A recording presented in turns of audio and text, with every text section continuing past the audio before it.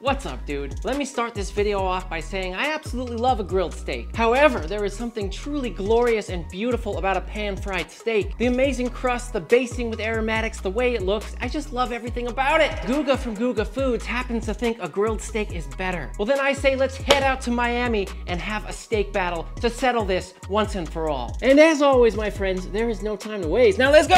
Oh, well, I'm in Austin. First thing we need to do is head over to Miami and show Guga how to make rosemary salt. Okay, my friends, I am here with the man himself, Guga from Guga Foods. First of all, thank you so much for actually coming to my house. He taught me a lot of things already, and this, I'm super pumped. This is the one recipe that my audience has recreated the most. It takes 2 minutes to make, and you'll love it for the rest of your life. Check it out. How can you not love it? Do you smell that? You smell it already. Wait till it's blended up, Guga. Here we go. Rosemary leaves, just stripped off the stem. Sage, picked off the stem. Simple as that. Garlic, straight in. Lemon, a little tip on zesting the lemon, right? Pull down like this so you get one even layer. Looks like it was done by a machine, right, Guga? Damn right. You are a machine. Well, a little bit. Here we go.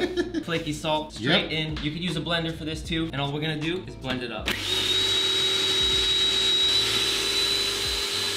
And that's it. 1 minute of blending. Oh, do you smell that? You smell it already. Look, let me waft it at you, Guga. Woo-wee. I've made it 1,000 times. I still get excited when I smell that. And that is rosemary salt. Love it, Sonny. It smells so good. Now, what do you use this for? Everything? Everything. Look, steak, chicken, pork. People put it on popcorn. People put it on potatoes, root vegetables, whatever you want. It's honestly one seasoning for everything. Gotta be good on everything, but when you said potato, like roasted potatoes. The best, dude. The best. Today, obviously, it is going on a steak. Let's get to battling. Look, I love a grilled steak. I love that smoky flavor. I love the charcoal flavor. It's delicious. I am not hating on it. I just absolutely love a pan-fried steak. It's a dying tradition. So when you pan-fry a steak, notice there are no grill lines in the pan, right? You have one piece of thick metal. This is carbon steel pan, and you get the most amazing crust. And yes, you can get a good crust using a grill, but that pan-fried crust is something truly to remember. But charcoal right, is special. I'm not knocking on charcoal, Guga. Charcoal I love is special, charcoal. bro. I love charcoal. It's my second best friend. Sounds good. So the first thing I'm gonna do is just lightly oil my steak. I do this and it acts almost like a binder, and I find when I put the oil on and then the seasoning, much less comes off in the pan, and the seasoning just sticks really well. So here we go, rosemary salt, if you know, you know. And this steak is pretty thick, so we wanna go pretty heavy with the seasoning. And then fresh ground black pepper. I like a nice thick crust, and I'm just gonna tap the seasoning in. And as we go to the other side, we've got a bunch of seasoning around, so we're gonna dip up the edge of that steak. And same exact deal on the other side. Nice heavy pan, whether you use cast iron, steel, carbon steel, just make sure it's thick. We're gonna wait for that oil to smoke. Okay, let's lower in our steak. Hear that nice sizzle, got some good heat, and now all we need to do is not mess with it, just let it sear. All right, there we go, 3-4 minutes. We're gonna do the flip, and look at that unbelievable crust. That's pan-fried perfection. Gotta say, Sonny, that looks pretty good.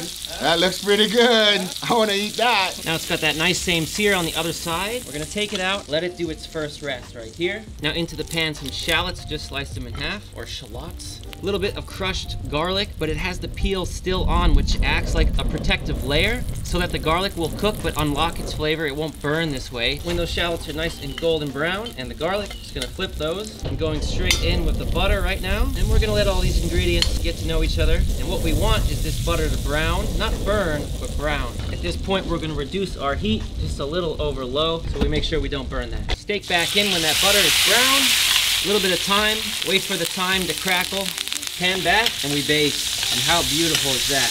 Oh my God, I never get tired of doing this. We baste till about 118 internal, and then we rest for about 5-6 minutes. So for my steak, we're gonna be using an Australian Wagyu Marbling Score 9. This is a beautiful steak, one of my favorite steaks to eat. It is a ribeye. Now here's the thing with this one. I gotta be extra careful. When you're grilling it, there's so much fire involved that it can actually start to come apart. That could be a good thing and a bad thing, so we're gonna trust in it to make sure that does not happen. And then on top of that, I will also be doing a little spicy compound butter to go right on top with gochujang Korean paste, garlic, and my special ingredient, which is cured egg yolk, is just delicious on a steak. That's gonna be my take on it. So for my steak, I'm gonna keep it real simple, a good amount of salt. A lot of people make a huge mistake of under seasoning their steak, so make sure to season it properly. Then we're gonna go with freshly ground black pepper. Yes, freshly ground black pepper is better. And I like to use a little bit of garlic powder as well. It just produces an incredible flavor that we all love. Make sure to season both sides.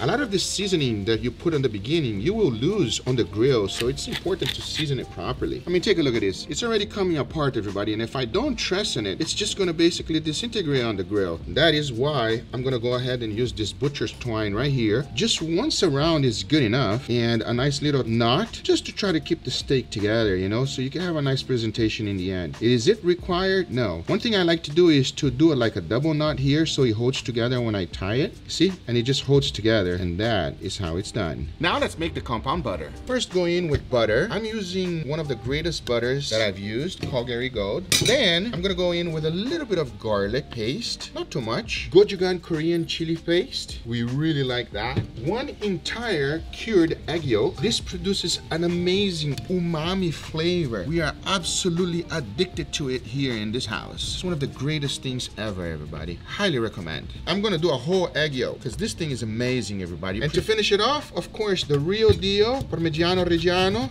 which I highly recommend. It also brings in some sweetness, some savory. Now we close everything up and you blend it, and that's it. My compound butter is done. Now that I got everything ready, I say it is enough talking and it's time to get cooking. Let's do it. So the first thing I like to do is to put a nice, beautiful sear. For that, I just laid it down on the grate. Notice that the charcoal is super hot. After about 30 seconds, I flip and we're starting to get a crust. That is exactly what I'm looking for. Once another 30 seconds go by, we flip it once again. Notice on my second flip, I immediately rotate the grill. That's because I'm trying to avoid grill marks. Guga, I have to admit, that is looking really good, and the smell is incredible. But pan-fried steak, there's something truly beautiful about that. We'll see. Sometimes mama say, nothing good to say, just stay quiet.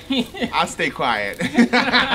By the way, grilled marks is just burnt steak. I hate them. I'd rather get a nice golden brown color just like this. I mean, take a look at it. This is what we're looking for. But now that I achieved the crust that I was happy with, I went ahead and slathered my whole thing with the butter. The more butter, the better. Honestly, one of my favorite things is an undented fridge. It just doesn't look right, so I'm gonna fix this. Hey, Sonny, please, it's my fridge, bro.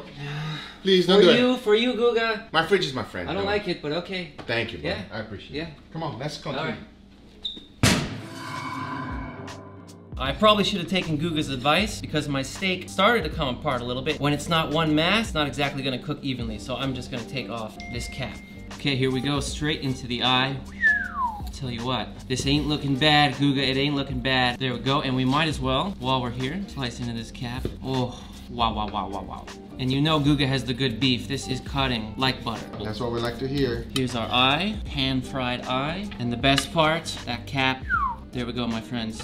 Just a little of that butter right over the top. I'm not gonna waste these, so shallots as well as the garlic getting served with the steak. Shallots or shallots? Shallots! Shallots. That is actually exactly what I'm going to do as well. I'm going to separate the cap, but for a different reason, because I think that the cap tastes amazing, and by separating it, we can have the best part of the steak. And then I'll do the eye as well. And I can also, it allows me to remove some of the silver skin here so that they have a nice tight bite versus a chewy bite. And after the steak was fully cooked and rested, it was time to slice. And take a look at this. Perfectly medium rare, exactly the way I like it. And don't you forget the cap, the best part of the steak. Don't let the butter go to waste. That is very required. Oh yes. This is my take on a grilled Wagyu marbling score 9. I cannot wait to try this. And this is my take with the exact same steak, but with my pan-fried method. I cannot wait to see what everybody thinks, especially Guga. Sonny, thank you so much for inviting me. I appreciate it. I gotta say, your looks absolutely delicious, man. Mouth-watering. That crust is beautiful. Now the shallots. It's one of my favorite parts of this whole dish, Guga. And your steak, unbelievable sear from the grill, and I love the way that gochujang? Gochujang you put in there, colored the butter. It looks absolutely phenomenal, perfectly cooked, and I can't wait to try it. I say, we stop talking, let these guys try so we can try it. Yes, let's do it. Here I have my 3 taste testers. They don't know which steak is which, if it's Guga's, if it's mine. They're gonna taste it and tell us what they think. So I'm out of here. Good luck, guys. Thank you. Let's do it. Get a lot of that butter. Cheers. Cheers. Cheers. Oh, that was pretty good. Oh, yeah. So tender. The flavor of that butter is just really good. Oh yeah. I can't even lie. Get a little bit of that charcoal flavor from the grill. So that's Guga steaks. There you go. Tastes like a Guga steak, yes. Next one. Once again, get a good amount of that butter. Cheers. Cheers. Very different off the jump. Still very tender. They're both really good. Best part the garlic. Try it with me. There we go. Sonny's garlic with Guga's steak. I think that's cheating. Man, they're both really good. They're both good, but they're both different in their own ways. The butter in that one has a very good flavor. You can taste the shallots and the herbs in this one. They both have a lot of butter going on, but I think this one has the more bold flavors, if you ask me. Yes, like I said, they're both really good, but if I'm going to pick one, I'm probably gonna go with that one just because the flavors are a little bit more bold, even though I like this one a lot. Let me make sure. Just to make sure. I gotta make sure, you know, I gotta make sure. Just to make sure. Alright, I'm gonna be completely honest. My uncle knows how to cook for me. This is exactly what I would want in a steak, and he knows that. This is amazing. And you know what? Sonny is not your uncle. And Sonny, That's the main thing. He's not my uncle, that's Yeah, true. yeah. That's true. Okay, you done.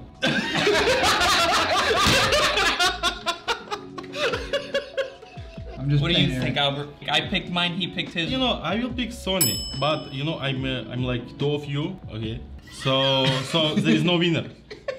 I will finish it everything. Are you gonna leave any for us? No. If that's the case, then let me just make sure. No, please. Like enough. Alright. I'm glad I got to taste it before he finishes it then. Alright. Thank you. Bye.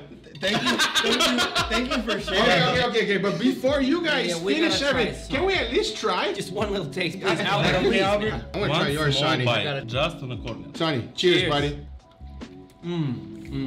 That's delicious, Sonny. That is amazing too, Guga. You guys pick the winner. It doesn't matter. That is absolutely delicious. This is something that I would do if I'm indoors.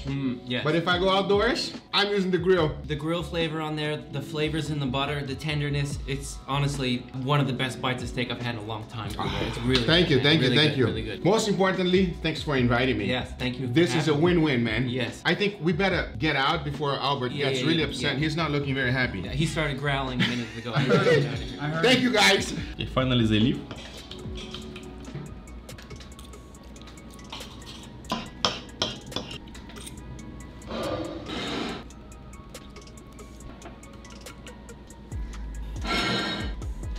One more bite. I told you to save me a bite, dude. He's just so hungry. All the time, he's just so hungry. All right, whatever. Until next time, you know